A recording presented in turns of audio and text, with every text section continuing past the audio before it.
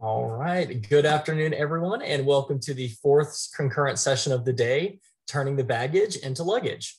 Our presenter today is Nick Britton of Lake Michigan College. Nick Britton is an English instructor and serves as the chair of communication and foreign language departments at Lake Michigan College. He has overseen the development of hybrid courses using Zoom and created several literature courses that utilize emerging technologies. He finds these tech-based methods work well with his approach to literature that emphasizes context and other post-constructionalist ideas. In addition, he is currently working on the new virtual reality lab at Lake Michigan College's Niles campus, which will enable several exciting possibilities for students and instructors. Now, if you have any questions at all during the presentation today, please feel free to enter those into the Q&A box at the bottom of the Zoom room screen, and we'll be able to address those at the end of the talk. Now, on that note, I'm going to go ahead and hand it over to our presenter. Hey, everyone. Thanks for joining today. So kind of a funny story. As educators, I think that we all are sort of used to the idea that there's like a trickster god out there, leprechaun or someone who's kind of messing with us. And whoever that is got me today a little bit because I had the opportunity to present, and I love presenting with Hawks and this Innovative Educator conference.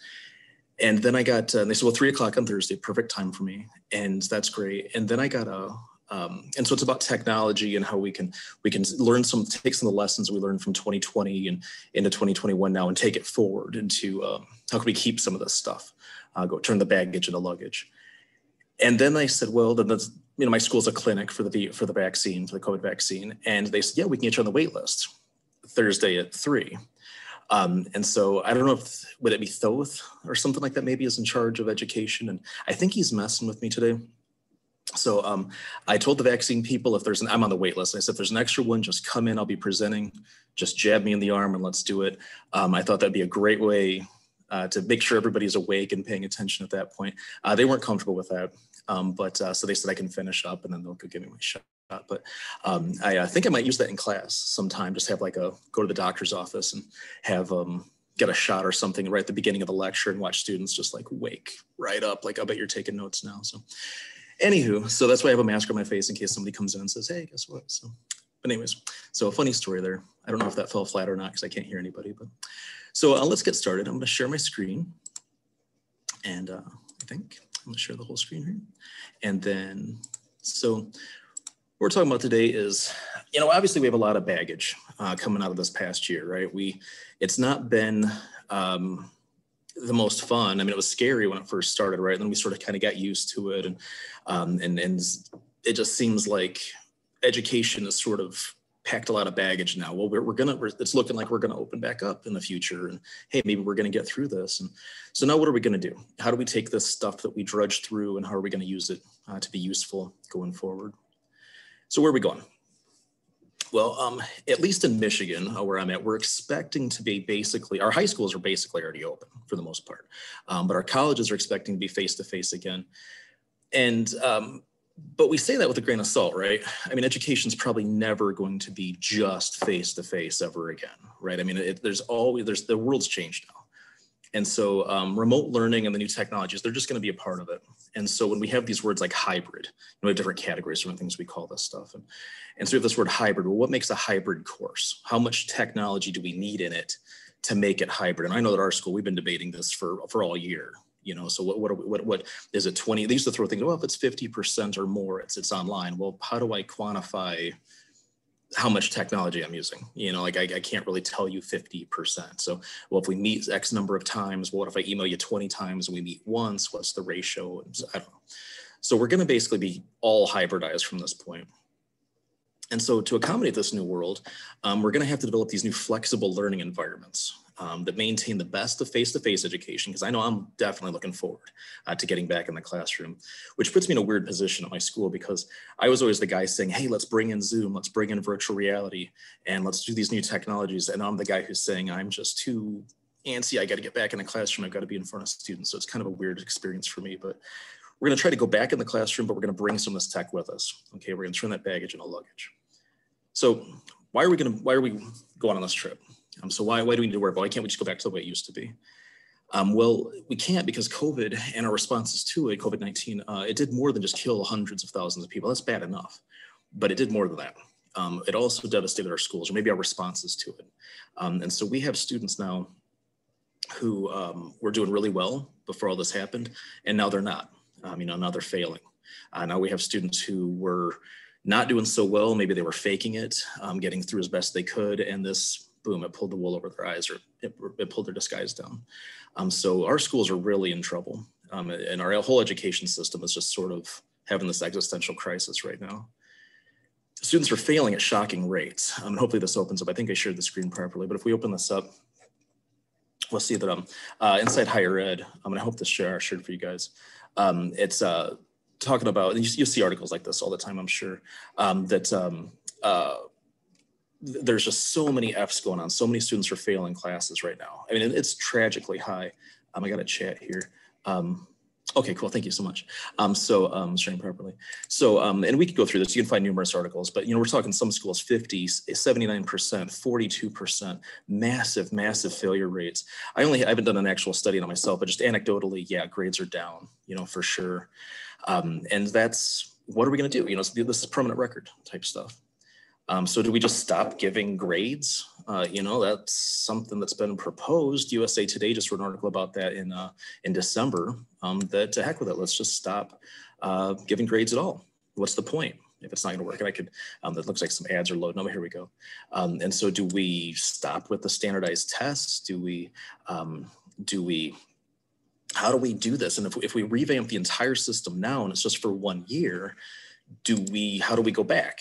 How do we go back to what we had before? Like, what's it going to look like? And so we do need to figure out, how are we going to, it's not like we can say 2020 didn't happen, in the beginning of 2021, that didn't happen. No, it did. And so we have to incorporate this somehow, that these things are still here. We're not going to stop giving grades. We're not, it turns out, as much as I would have loved to see standardized test scores go away, it turns out they didn't, they're still here with us. And so my son just took the SAT just the other day. He's in one of those programs where they make junior high kids subject themselves to that too. But it is what it is. So what can we do? As educators, we don't have a lot of control over it. We can't dictate school policy, much less national policy. We can't say that, okay, this is how it's going to be. Nobody, the president didn't ask me what we should do. The Department of Education never said, hey, Britton, what do you think? You're a smart guy. What do you think we should do? Because I got ideas. If he wants to contact me, I've got some ideas. But nobody called. So we can't predict what criteria are going to be used to measure student success. We don't know, what does the Department of Education want from us?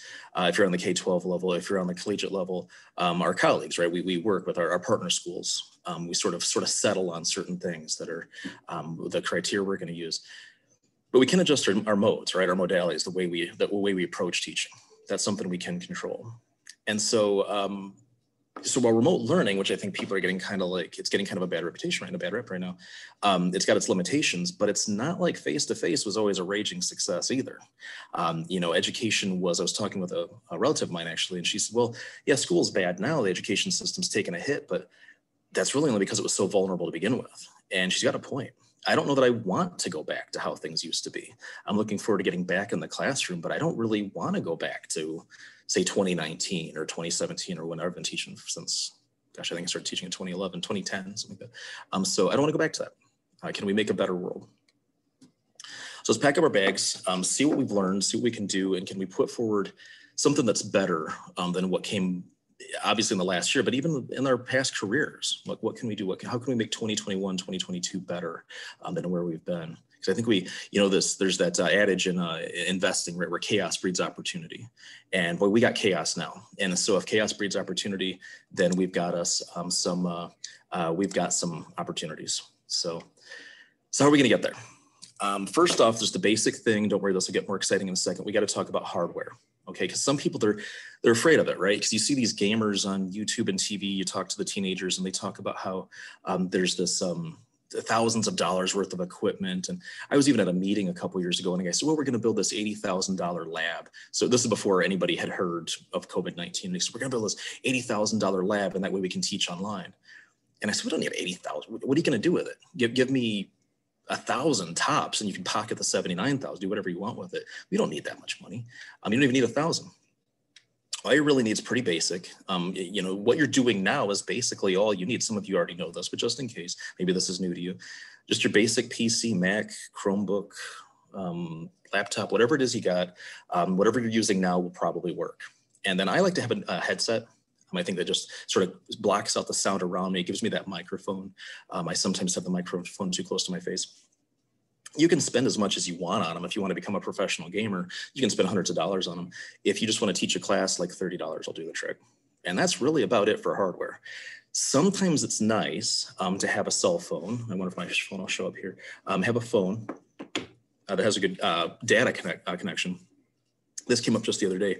My home Wi-Fi, for some reason, just decided to go out about 5 minutes before class started. Because it just, you know, the gods were messing with me again and said, hey, let's keep poking Nick here. We'll mess with this guy. And so what I did was I just flipped over my phone. I hotspotted it, connected my laptop to it, and was back in class. I could demo how to do that. If you said, what did he just say? If you have a cell phone, you can probably hotspot it and you can connect your computer to it. I'm not going to go over how to do it, but just go to YouTube, type in how to hotspot my phone, and you'll probably get like 1,000 videos, or ask any teenager on the planet. They can probably, it's literally a couple buttons is all you got to push. So if you have a cell phone, that'll help. That'll give you that backup in case your Wi-Fi does go out, and it probably will on occasion. That's just how life is. So what's our first step? I'm sorry, I'm moving fast here. I'm sorry about that. I'll try to slow down here. So we got to talk about learning management systems. And some people are quick to adopt these. Some schools have access to them. Personally at LMC, we use Canvas. Now, I don't know the business end of that too much. From what I understand, Canvas is a pretty pricey learning management system. Other schools use Blackboard. Some schools develop their own. A lot of the K-12s are using Google Classroom or something like that, which is basically free. You know, it's a very low cost.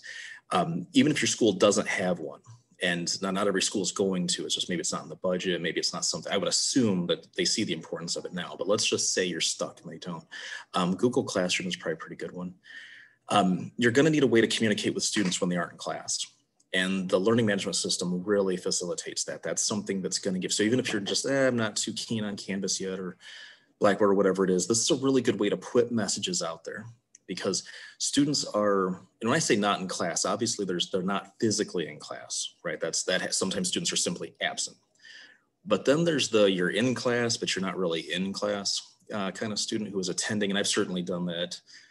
We've all done it, right? We've been in enough Zoom meetings by this point that we sometimes are there, but then, oh, that guy's gonna talk, I'm gonna Zoom out for a little while, I'm gonna go think about something else. Well, if you have a learning management system, you can communicate with people who even maybe they showed up and weren't paying attention. I literally had a student the other day say, I said, okay, go do this task. And we're on Zoom. And she said, what are we supposed to be doing? And I said, well, we're doing this task and it's on Canvas. It's in the discussions. And she said, oh, because I was listening, but I wasn't really listening. I was just sort of kind of listening. And I said, well, I appreciate the honesty. That probably describes more than just you. There's 20 of you in here. That probably describes like 10 of you. Luckily, I don't have to repeat myself. It's in discussions. So go check that out. Another thing too is that schools are going to be moving away from that encouraging perfect attendance. I know on the collegiate level, we didn't do that too much, but that was a big deal, right? In the K through 12. And so I think that culture comes with students where they're used to trying to go to school every day, especially those straight A, those like, you know, really good students. And they're trying to go to class every single day. They want to go to all of them. And because that's what K through 12 taught them to do. Well, I don't think we're going to do that anymore. I think that from going forward, I don't know, schools are going to handle this differently, but I'm willing to bet there's not going to be that perfect attendance certificate for 13 years before the student gets to the college level. And so they're going to say, look, I'm showing symptoms of something, you know, and I know that's one thing about 2020 was I didn't get sick very often. As educators, we're in the classroom a lot. I know I would get my flu shot. I would take care of myself, sanitizer, everything. I still got pretty darn sick at least twice a year, about 2 weeks after the semester started, every semester. That didn't happen this year. I like that. That's something I want to keep. Now, I don't have a presentation about that, but let's go ahead and keep that one. So I'm going to tell my students, if you're sick, you got even just a cough or some stuff going on, go ahead and stay home. You don't have to come to class. Check Canvas. I'll get you caught back up. I'd rather you miss a day. You miss 1 day, maybe 2, than have me miss 2 days, or because then everybody's kind of out of being in my presence, or make the whole class sick or the whole school sick. Even before, I don't know if this happened around the country, but even before COVID hit, in 2019, the fall of 2019, flu hit pretty early in Michigan, as it tends to do, because we're a really cold, wet state where people tend to huddle up indoors pretty early on, and we pass diseases around pretty fast. And schools were already shutting down for a couple of days just for flu before we'd even heard of COVID, before anybody had done this before. And so, so I think that might be something that sticks around. And so you're gonna wanna have that communication system to be able to let students know what's going on. So yeah, I think that we might go remote for flu outbreaks. You know, I don't anticipate a flu coming along that's gonna be as bad as COVID was, but we don't know. I mean, flus have certainly been bad before, and there could be others. Not like COVID-19 is the only COVID virus out there.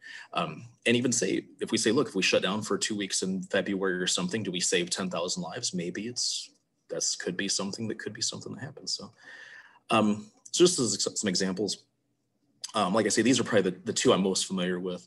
I use Canvas as a professional, and my kids use, my son, who's still in high school, he's in junior high now, he uses Google Classroom. You can put announcements on there. And so sometimes even if you had a face-to-face class, okay, so you had class today and everything was normal, you could still type up a basic synopsis of what happened in class or what you're gonna do that day and put in announcements. And that way, when those students just say, hi, I wasn't here today, but like, did we do anything? Did we do anything important? And you just want to like, yeah, we did do the importance. No, I was one of these days, I'm going to write back to a student and say, nope, we didn't do anything. Today was one of those blow off wasted days. We didn't do a darn thing. We saw you weren't here. We decided to heck with it.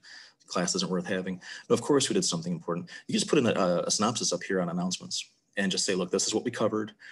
Check this. And then even the student who is diligent, you know, and trying and staying focused. I know that for me, especially, I'm an English guy. But I know, especially for me in math class, when I was having to take math still, it would make perfect sense in the classroom. Man, the teacher put up on the board and I get it. That's how you do that equation or quadratic stuff, whatever it is you're doing, it makes a lot of sense.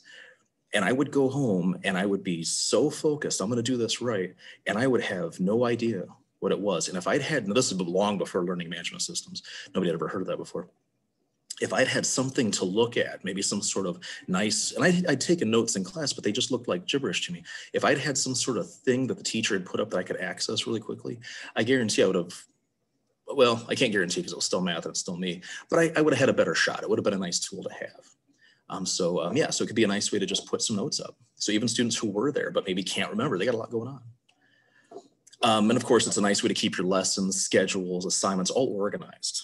Okay, because I know that for me, and if anybody here who teaches the humanities, we want in our heart of hearts to be organized, right? I mean, that's a goal.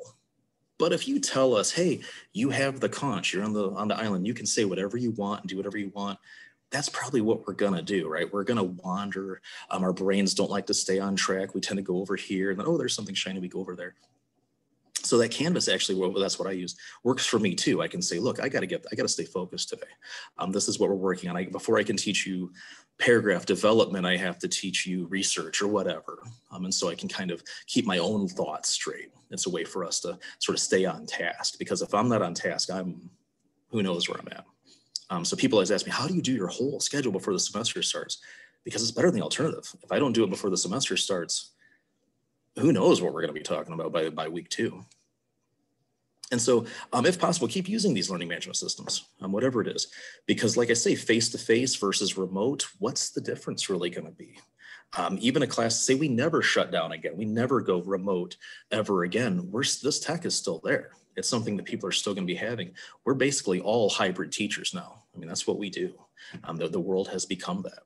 I mean, you think about, people often point to the printing press as like the end of the Middle Ages.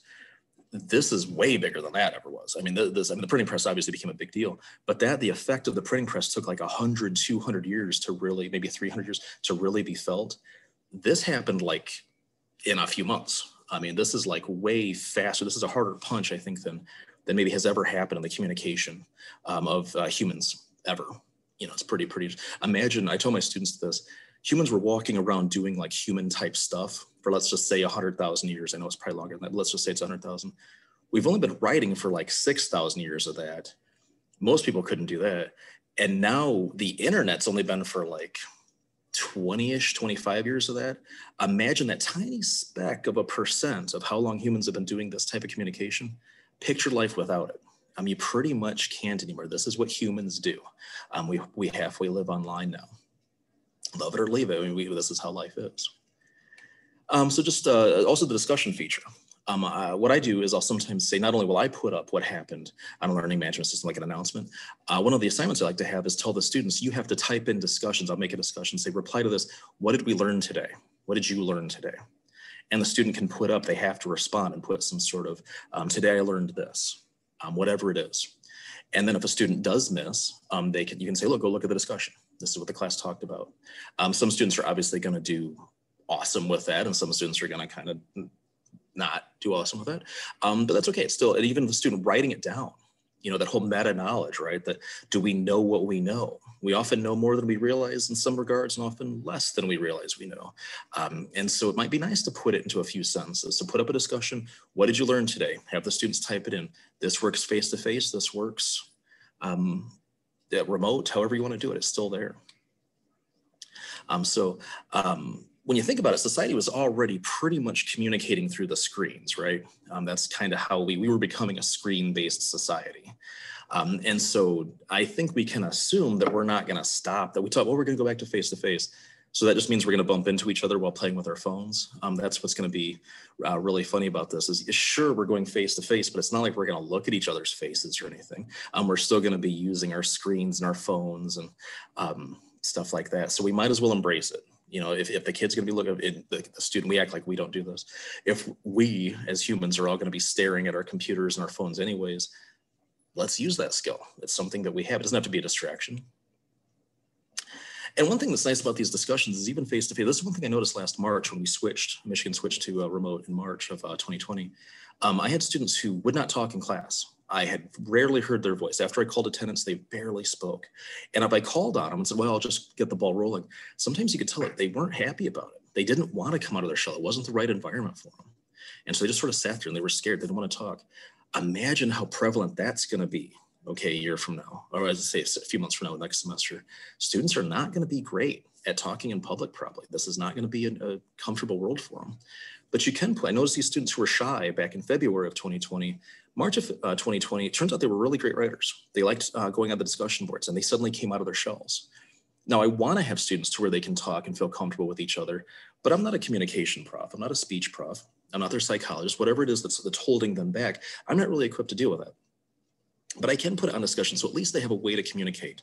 And so, and especially because people know if it's being read by everybody, they're going to do a good job, right? And so maybe they're afraid to raise their hand, but they're not afraid to type. And so some students, it went the other way, but those shy students who didn't want to talk in public, they do like these discussions, and maybe not all of them. And so, and you have to sort of urge the other students too, who maybe aren't as comfortable with discussions, but if we're face-to-face, they can talk in class, the quiet kids can do the discussion. And so let's everybody sort of have that even playing field. So what's next on our itinerary? So new assignments, okay? We're no longer limited to that old world style of just handing out papers, collecting them, grading them, and turning them back. We don't have to do that anymore. And in my domain, in composition, this is a kind of a new world for us because we always have students write academic essays. And I hate the question, when am I ever gonna need to know this? Because when do you need to know APA style? To be honest, it doesn't come up a whole lot, does it? I very rarely put stuff in APA style. Now, research skills, critical reading, critical thinking comes up all the time. We can always use that. So what are some other ways I can teach that? So we've been forced to come up with some new and kind of creative ways to collaborate with each other, new types of assignments, because maybe we can't like look over a student's shoulder and help them out with that essay anymore. So we come up with new ways, new things. So I'm going to give you a few examples. I'll point out to some of the sources because I wasn't born knowing this. I'll point to some of the sources where I learned this stuff. So some assignments. Pen and paper is great, but now we can do some different types of publishing. Okay, unquote. So I'll just click on this. It's a YouTube video where the guy will show this more detail than what I have time for today. I think I still have it muted, but this just shows you, he should get a lot of credit because he's puts together this nice 26-minute long video, and it shows you how to do some of these things I'm about to go into some detail over. So I'll make sure this is available for you. Really nice presentation. Some stuff I've done. So take a pick your own path. So I'm teaching a humanities course, and in that we're exploring story and media. And so I want to have like discursive relationships and how discourse works. And it's kind of some complicated thinking, right? It's not your usual write an essay about this kind of class. And so one thing we can do is I created this one. It's a pick your own path story. And you just use Google Slides. And so this is a whole new presentation. It'll take just a second to load up. And so just a sec. There's a lot of people on campus today, all on the Wi-Fi, I'm thinking. Okay, and the course is about different discourses. So we're gonna have like, obviously race and gender and ethnic identity and so on. Well, I wanna do one with socioeconomics, okay? And so I'll just sort of go through basically the gist of this. So you click on it and it gives you this background, okay? And so in this story, you're a Caucasian hetero male, a freshman, you're starting college. And so just you remember these choose your own adventure stories, since that's copyrighted, I went with pick your own path. And so you click the button. And so it turns out, I'll take you just to a few slides, and you got to go get financial aid because the person's low income, okay, in this story. And they've only got so much time to get to the bookstore, the car won't start. So you have to decide, do you text a friend to see if he'll give you a ride, or do you try to figure it out? And whichever one I click, it'll take me to a different part of the story. And so he doesn't want to help. He's being kind of weird about it. So, so do you push it, or do you just say, you know, you remember this next time he needs something? And so I just say, you need to get your books. Do you walk to the park store? Do you get your bike ready? And so on and so forth. And so you can go through this story. And eventually you get to the car parts store. This is kind of loosely based on a true story. I grew up pretty low socioeconomic status and didn't know much about cars. And so cars would break down and I'd have to figure it out. And so you get to the car parts store and the guy is being kind of condescending because, you know, young males, the stereotype young males should know about cars, and I didn't. And so I would sometimes feel kind of awkward in that place. I could tell that story, but if I tell it to students, it's just like, oh, here we go again, another old timer talking about the old days. If I put it in a choose your own adventure story like that, well, it starts to maybe make more sense. And so I connect this to James Paul G's writings about discourse. And so I hope that maybe that makes it a little more fluid to them. They can make them too. You can have it as a learning tool, or you can have it as an assignment where the students have to make their own. Another one, so some students, maybe that I don't want to do the creative thing. I don't want to be quite that creative with it. You could do electronic textbooks. And this one I don't have quite as developed. It's not quite as pretty yet. I'll just sort of demonstrate how easy it is to do. But with this one, my other area of expertise, well, I would say of expertise, but interest is witch hunts in history. And so talking about discourse there. So we'll get started. And it says, what was life like in Salem? And so they can make like a textbook. And so we often picture the Puritans as Thanksgiving decorations, but was this really the case? And so we can click on it. And then it says, you know, think of them as the 17th century Christian version of ISIS, right? They were pretty rough people. This was not a world you want to live in. And then you would read this, and then here in this button, it would take you back. If I had built that button in, it would take you back to this original page, which I can get to here. And then here's, of course, James Paul G himself. I could have his, it's all covered up by the stuff, but so on and so forth. So you can have like different chapters in a way in these different textbooks. I find my experience that students like this sort of stuff. That it's, you want to have essays too. Essays are great. We want to do that deep dive, those longer writing pieces. But these other types of things are going to access different parts of their brain. And it's not going to carry that same weight, that same baggage that the essay, oh, I got to write another essay. Have them do some of that, and then have them do some writing statements, and have them do something like this. And this is sort of thing where you can actually, just to go back to this, you can share, the students can share it with each other and collaborate. Even if they can't get together, they can collaborate and do this stuff. Just like they would like say a Google Doc, or if you guys use Microsoft Teams or something like that, they can do that in real time. They can be Zooming and working on the same document together. And I don't have an example of this, but videos. A modern cell phone is basically a recording studio. I mean, you can do a ton of stuff with those things. Students can set those up. They're good with the technology. When you think about Instagram, basically makes everybody a film producer. Well, rather than just using it to show that, hey, I bought another pumpkin spice latte. Again, I bought another one. They could use that same technology, those same skills. They are essentially, when you think about what they're doing, they're setting up lighting. They're learning about audience. They're learning about, in their own ways, pathos, ethos, logos. They're doing all that stuff. They don't realize it. You can really make it boring for them if you tell them that's what they're doing. But tell them, hey, when you do the Instagram, when you do the things that you do for that or for Twitter or something like that, you're being literacy experts. Take those same technologies and apply it to a more academic endeavor. They're probably way better at it than they realize. And of course, Zoom. Zoom is here to stay. We're going to keep using it. Not only can you teleconference with it, but you can also use it to record lectures. Right. And I think this is really key. This is something that I was already doing before the COVID pandemic hit. I'm going to certainly be doing it a lot more. To do it, it's pretty easy. Just start a meeting. Some of you guys have probably already done this before. You just start a meeting. I don't invite anyone. and then share your screen. You're not sharing it to anyone. You're just sharing it to Zoom, basically. Push the record button and you're making a movie, and you can just record your lecture right there.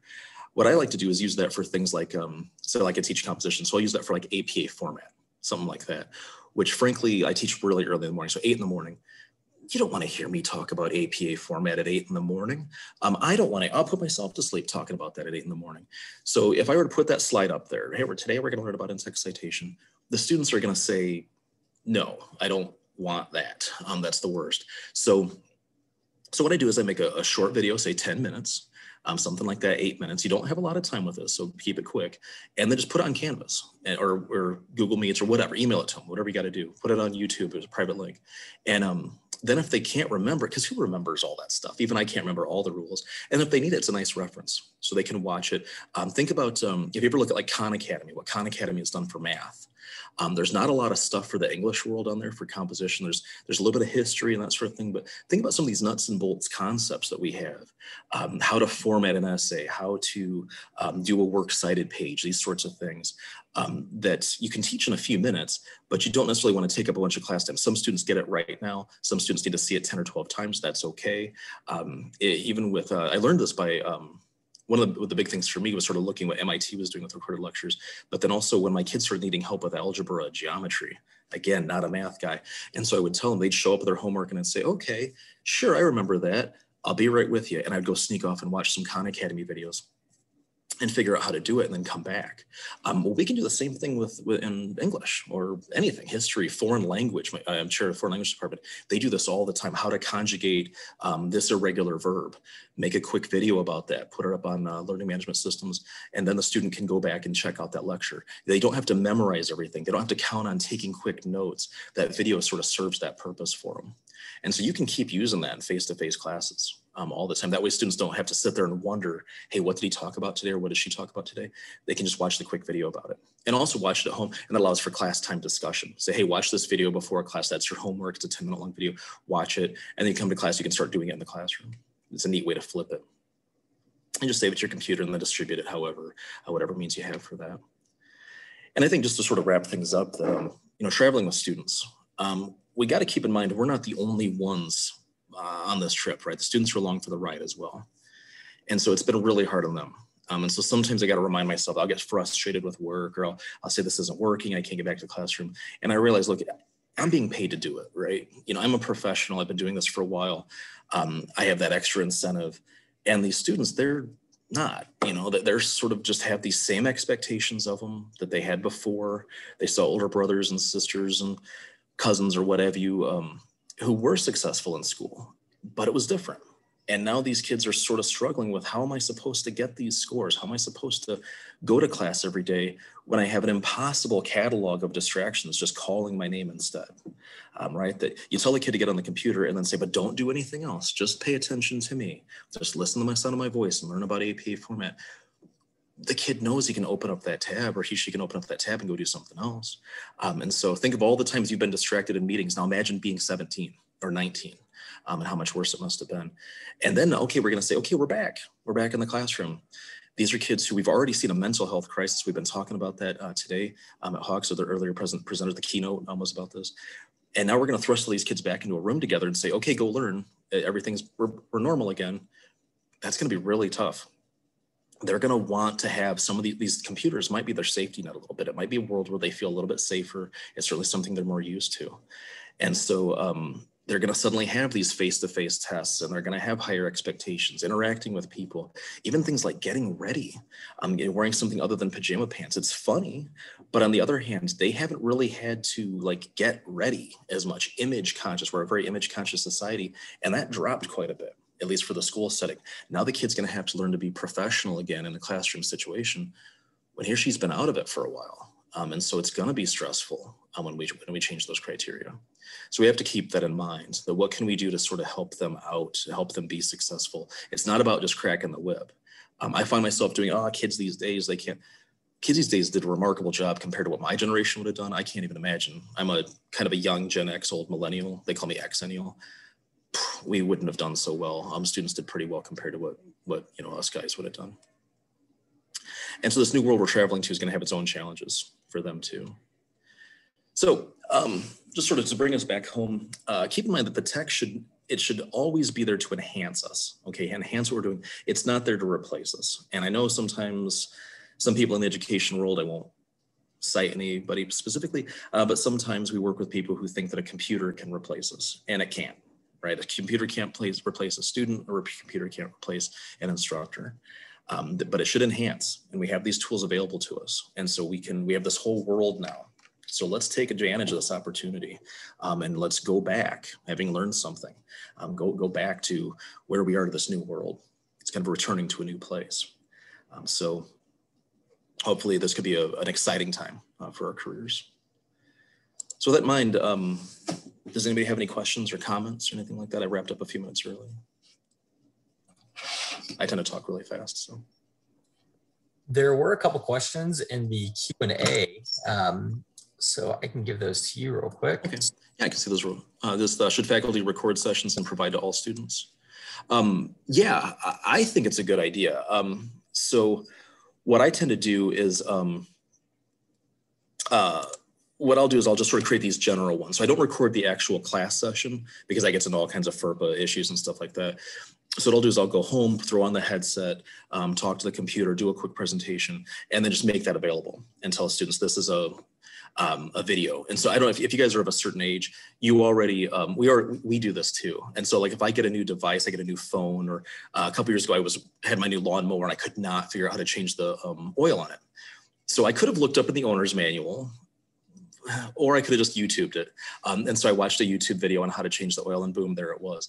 So yeah, the student, they could look up like Diana Hacker's books on how to do APA and stuff like that, or they'd probably rather watch a quick video on it. And it's going to be more, no offense to Ms. Hacker, she's wonderful, but we're a video age now. And so yeah, so record these videos, make them available to everybody, but do make sure you're not violating FERPA. So you don't put that out there so that students are being exposed to each other. How do you do the create your own path? I'll make that video available. It's a lot like a PowerPoint. It is. I use Google Slides. It works in PowerPoint too. So you just basically, I can show you real quick. So check this out. There's the video I have will make it a little bit easier for you, but go into more detail. But just show you how quick and easy it is. So if we go into this one, so let's say I want to. Let me close this out. So let's say I want to have this. So when they click on Indigenous relations, okay. So I'm going to find the slide. And so I don't have anything printed up here. But what I'm going to do is I'm going to highlight this word. And now I'm going to, oops, it's hard because half of my screen's covered up by Zoom stuff. So I want to link it with, and it keeps bringing down. I don't want to do that. It's easier than it looks, trust me. All right, so click off of this. So we'll just pretend that this says, so I want to link Puritans, okay? And so, because we can see that, I can see that so without my screen being blocked off. So I just go to link, slides in this presentation, and then I can just slide down to whatever I want it to link to. And so let's say I want it to link to slide 4. And then I just apply. And then if I click on that, so let's say I'm presenting to show you what exactly would look like. And so I click on that, boom, it takes me to slide 4. So that's all there is to it. And like I said, the video is going to have a lot more detail, but it's that long. That's how long it takes to pull it off. So yeah, that'll be available to you. Do you feel like quality is as good online versus FDF? It depends. I'm inclined to say I miss face-to-face. I usually taught about 3/4 of my classes, 4/5 of my classes face-to-face, and I miss it. But I was already leaking a lot of this stuff in. There's a lot of benefits, a lot of tools. So it's sort of like saying, is walking as good as driving a car? It kind of depends. So I want to be able to do both. So if I'm just going across the room, I'm probably not going to get in my car and drive to the kitchen. But if I need to go across town, yeah, I'm going to pick the car over the walking. So yeah, I think that we can do both. So we can incorporate both of them. It just depends on the situation. So it's nice to have resources to both. And I think Zoom can sort of approximate face-to-face, but it's not exactly. It's if the person has the flu and you still, maybe you're just kind of sick, but you don't want to get everybody else sick, then hey, let's Zoom. That's great. That's better to be online. Yeah, we'll see you later, John. So yeah, so I think we need both. I think there's something to be used from both, to be learned from both of them. As far as how does it create how does a class session create a FERPA issue? It just depends on how your school is interpreting it. Because if a student's image or their voice or their name or what have you is distributed to the public, then they could say, hey, look, I didn't give you permission to use it that way. So I just tend to keep as many students out of it as I can. Now with Zoom right now, what I'm doing is recording classes, and I tell the students up front, I'm recording right now. And then if somebody has a question, they say the questions get kind of intense, I'll say, look, I'm gonna pause the recording, pause it, and then we can have those discussions. That way if somebody's feeling like they don't want to have it recorded, I don't want them to clam up or anything. So, anyone else? Perfect, thank you. Kayla can ask a question to this live. How do I let Kayla ask a question? Oh, Kayla, okay, so I misread that. So, all right, looks like everybody's done. So, yeah, so wonderful. So, well, appreciate all the questions from everyone. Yeah, me too. Really quickly then, first say thank you to Nick. Really appreciate that. That was extremely interesting and definitely captivated me the whole time. But so I'm also going to put up a quick poll for everyone. So if you can just take a minute and fill that out. It's just 3 questions. So it should be really quick for you. I'll have that up in just 1 second. Let's do this. All right, that should be launched now. And we see some answers coming in. Perfect, I did it correctly. Awesome. Well, always a concern. No, but so just so everyone knows, the next concurrent session will begin at 4 p.m. Eastern time. You can view the chat for session meeting room links or to access the conference website for a complete list of the concurrent sessions and the descriptions. And I'll have those links in there in just a moment. Now, while accessing the conference website, please do not forget to swing by the exhibit hall to say hello to the Hawks team. We'll greatly appreciate it. You can view a quick 5-minute demonstration and be entered to win our hourly giveaway, which is going to be your choice of a smart pen, a standing desk, or a $100 Amazon gift card, which are great potential prizes for 5 minutes of your time. So with that, I'll say a thank you again to everyone who attended and to Nick, and then we'll see you all at the next session. See you later. Thanks, sir.